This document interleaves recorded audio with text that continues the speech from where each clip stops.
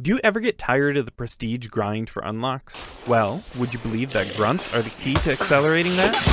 Stick around and find out why. You'll find grunts in several varieties throughout the Bayou. Base, Cleaver, Torch, Miner, Lantern, Pisto, and Dr. Grunts. The base grunts are slow and easy to dispatch.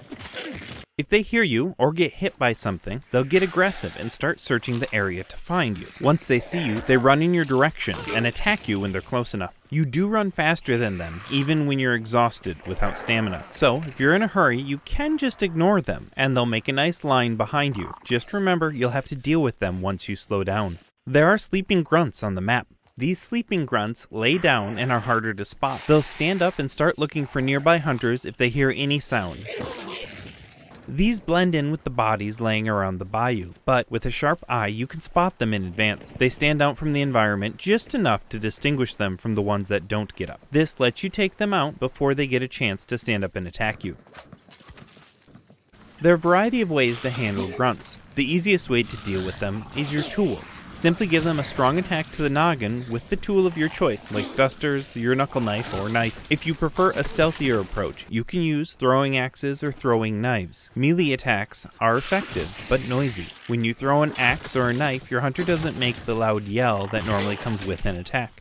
Both these throwing weapons take a grunt out with a shot to the torso or the head. With the throwing axe, if you hit them in the arm, you're not going to kill them immediately, but you can run up and pull out the axe and that'll finish the job. Unfortunately, throwing knives are going to require a little more damage, so you'll either need to do an additional melee attack or throw another knife at them. Another way you can take them out is to leverage special ammo. Both poison and incendiary ammo can take them out in a single body shot. They yell when set on fire, so you probably don't want to do that if you have incendiary and a silenced weapon. You can also use your weapons. If you're in the middle of a prestige, I recommend this option. This is a great way to speed up unlocking weapon variants and ammo types. Each grunt is only a little experience, but it adds up quickly.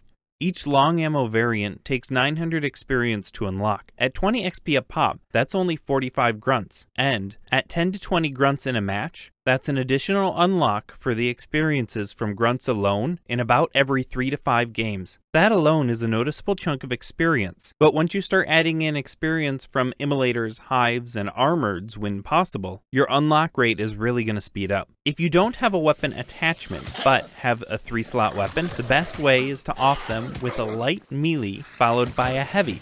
This lets you take care of 3 grunts in a row with 1 bar of stamina. Just be careful of leaving yourself out of stamina in a bad situation.